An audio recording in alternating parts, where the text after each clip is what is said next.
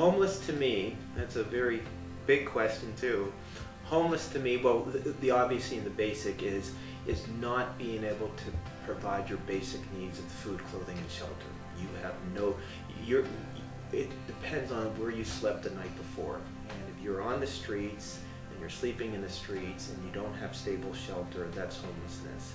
But the other part of that is what I spoke to earlier, the homelessness of feeling that you are outcasted from society, that your community is not your home. So there's a physical roof over your head homeless, but there's also the sense that I don't belong to this community and I've been pushed out of this community.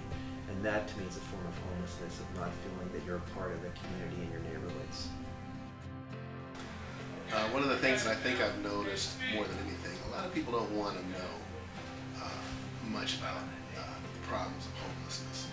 It's one of those things where people, it's uncomfortable, and people want to go on with their days and just not really get involved.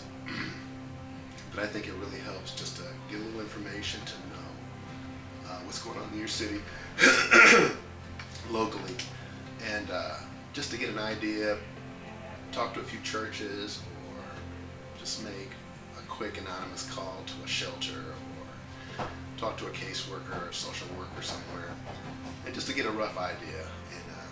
And there's a lot that people can do to make homelessness a better situation. Even if it's just getting a little information and writing a congressman or a legislator.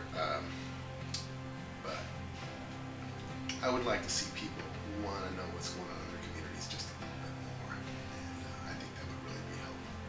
Helps open the eyes of the public. And that would be nice. And look, man, some people have it worse off than others. You can't understand somebody, or you don't know what somebody else is going through, so don't be so quick to judge. If you can lend a helping hand, God's going to bring it back tenfold. Don't look down on all of us, because some of us are doing the best we got with what we got to work with. Where do you sleep at night? I'll sleep on the cold concrete when the police don't come make me get up, when they gonna come arrest me tonight. I look through my ankle if I don't get up off the concrete. I don't know where I'm gonna go tonight. I might gonna have to go to the east side and prostitute or something. And go up to old man Robert, I get jumped on by a dope dealer or a gangster or somebody at his house. Old man Robert on the east side. Thank you. No, I don't trust you.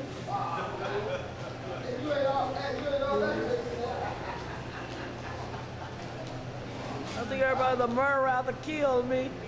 Too many murderers, they protect men more than they protect women in this world.